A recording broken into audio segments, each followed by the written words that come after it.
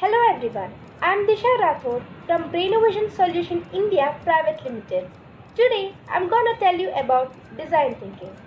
By the end of this video, you will be knowing what is design thinking, why it is called design thinking, who started and why it is so important, who can use design thinking and what are its 5 stages of design thinking, how to introduce design thinking in your organization, and finally we'll see some types of problems in design thinking. So let's go. What is design thinking? Design thinking is a process for creative problem solving. Design thinking has a human-centered core. It encourages organizations to focus on the people they are creating for, which leads to better products, services, and internal processes. Why is it called design thinking? Design thinking is created not only because Tim Brown coined the word that became a buzzword. There is a logical reason to it. Design thinking is created because big corporations lack the ability to be creative and on extreme cases aren't able to create new products and services that meet unmet needs of their customers. Who started design thinking?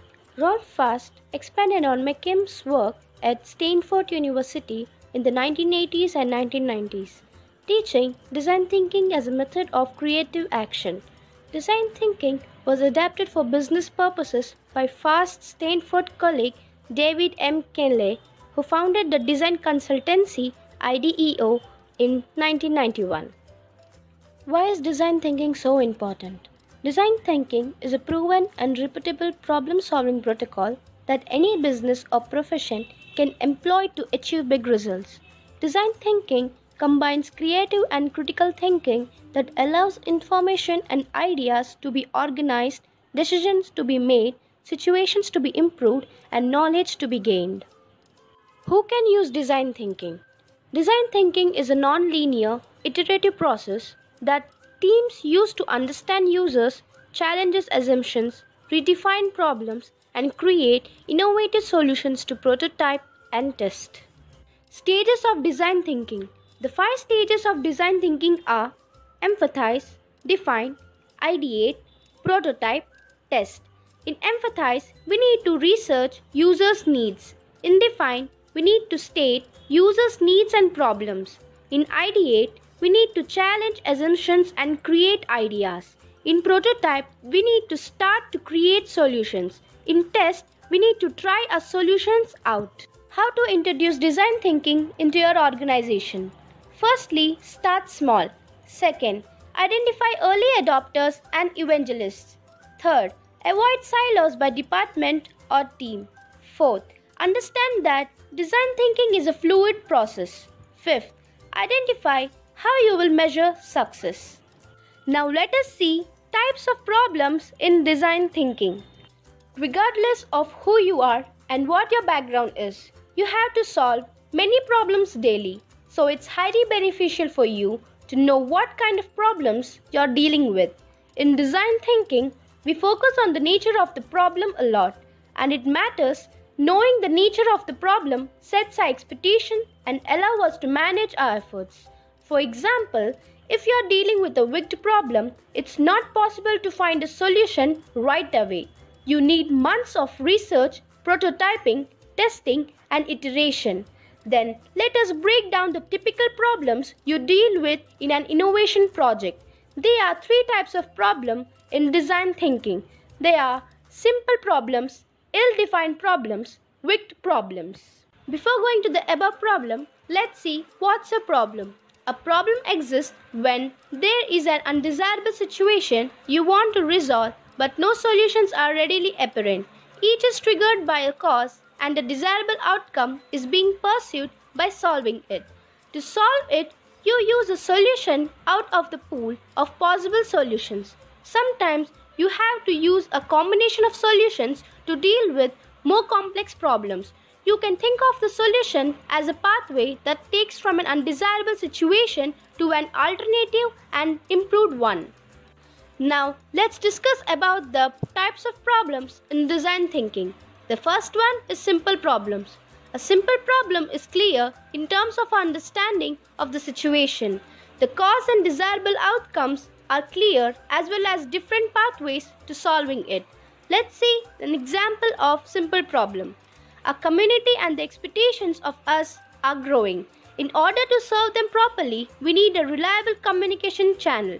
Problem or the undesirable situation here is the lack of communication with the community.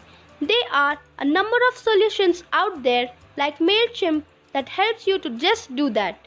And the desirable outcome is when you can regularly broadcast your messages to your community. The second one is ill-defined problem. Ill-defined problem is an undesirable situation that's unclear what exactly its causes. There are several potential causes, desirable outcomes, and solutions. Let's see an example of ill-defined problem. We know that the number of orders has increasingly decreased in the past few months. This is an undesirable situation.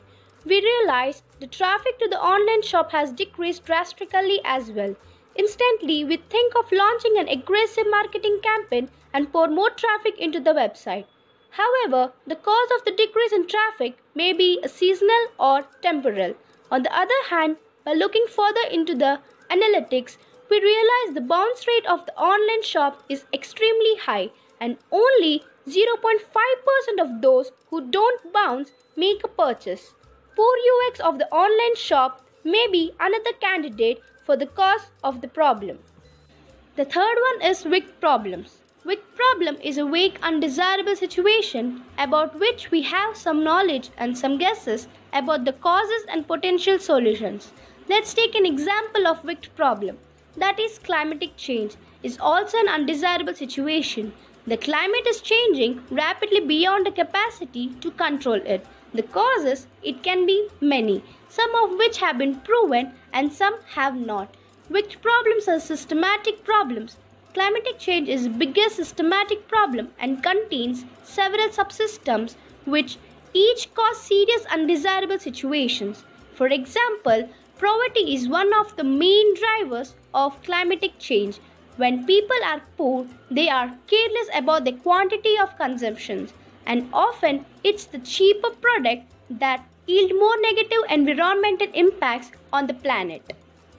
Before I end this video, I would like to share a few words about a company that is BRAINOVISION Solutions India Private Limited is one of the leading organizations in the area of software development and also education technology, where it trained 3,000 plus students through workshops, hackathons, boot camps and internships.